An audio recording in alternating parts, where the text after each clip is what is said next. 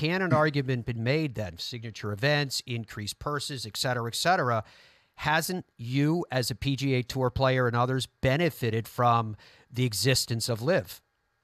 No question. No question right now. The question is, have we done this in a way that is sustainable, and can we continue to give the players, the product of the PGA Tour, the stars of the PGA Tour, I point to myself, meaning the stars, like the other players like me who are better than me, can we continue to give them what they want and feel they deserve, while also carrying on the brand of the PGA Tour in a way that is positively impacting, all the constituents around us?